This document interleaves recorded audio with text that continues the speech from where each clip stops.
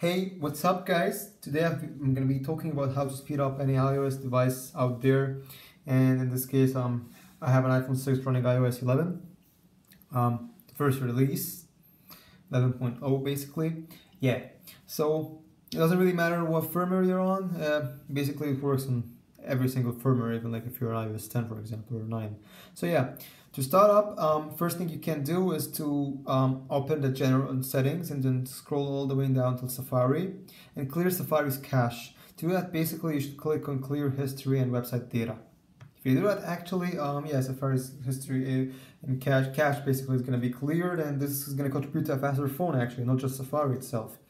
Another thing you can do is prevent automatic updates in iTunes App Store. So you search for the iTunes App Store in settings, and I turned it off already. Here, basically, usually on phones, the updates is green and it's turned on. What I do basically is I turn it off.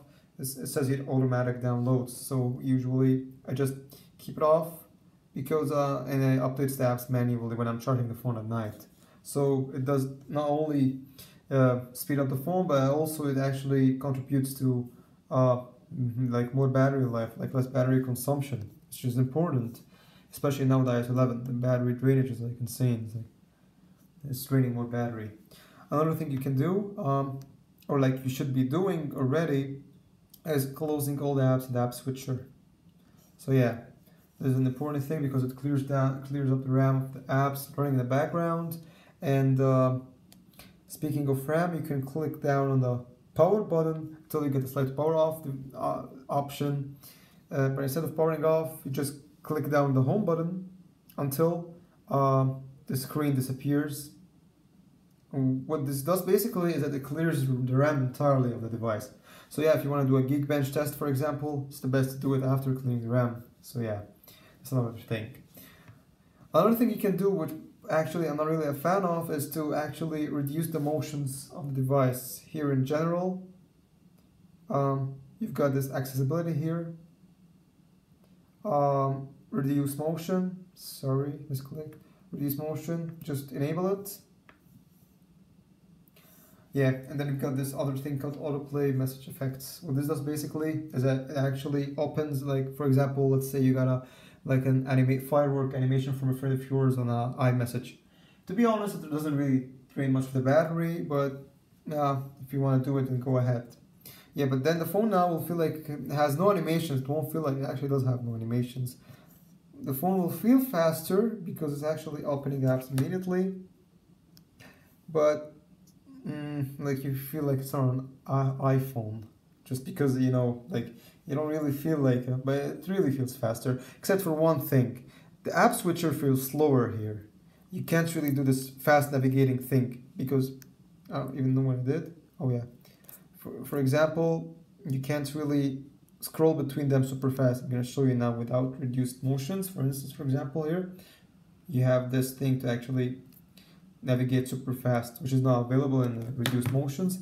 Without reduced motion, actually, the phone still feels fast. You still get this nice effect of the iOS.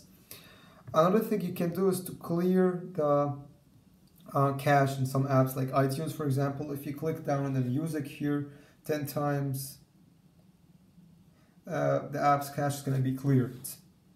Back in iOS 10, you were capable of doing that as well in App Store, but they actually removed this option. So yeah, sadly now you can't really do it, not even 20 times, sadly. Another thing which is really important and you should really consider doing is to delete all the unnecessary apps on your phone. Like for example, if you apps and photos and the videos, try to like upload the videos on iCloud or something and delete them from the phone, because it really helps you speed up your device. And you're gonna have more storage. You're gonna feel more relaxed, like having extra gigs.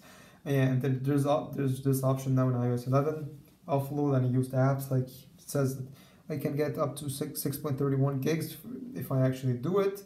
And really, it's really good. But usually here, this iPhone thing, the bar here shows you like separated parts in different colors, saying yeah, exactly. It takes some time to actually appear. Says like how much storage being like consumed by the apps, photos, media, and messages. Yeah, so yeah, the biggest portion is like apps. So yeah, Another thing you can do, not on a daily basis, but like at least once a week, is to actually turn off the device and then back on. It really helps, but just once in a while. Yeah, so yeah guys, that was everything, and hope you liked the video. Subscribe for more content.